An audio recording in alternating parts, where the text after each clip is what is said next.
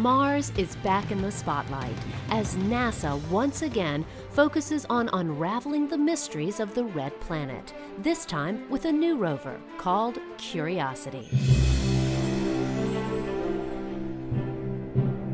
During the lead-up to this mission, there was a lot of talk about the so-called 7 minutes of terror, which referred to EDL, or the Entry, Descent, and Landing Stage. The reason the word terror was used is because researchers spend years of their lives developing and perfecting a spacecraft, only to have this very short 7-minute window often determine whether the mission fails or succeeds.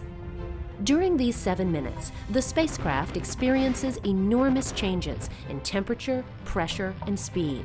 But surprisingly, even with the tremendous amount of data and experience we have about how to land on Mars, there is still a gap in our knowledge about exactly what a spacecraft experiences during the crucial EDL stage.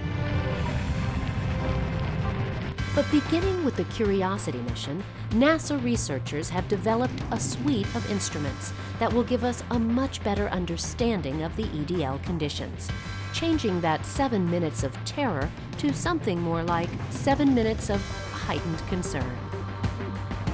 Coming up on this episode of NASA X, we will find out about the challenges of EDL as we follow the MEDLI team in their quest to improve our understanding of entry, descent, and landing. We will follow them from some early setbacks and design challenges all the way through to the triumphant night that Curiosity landed on Mars.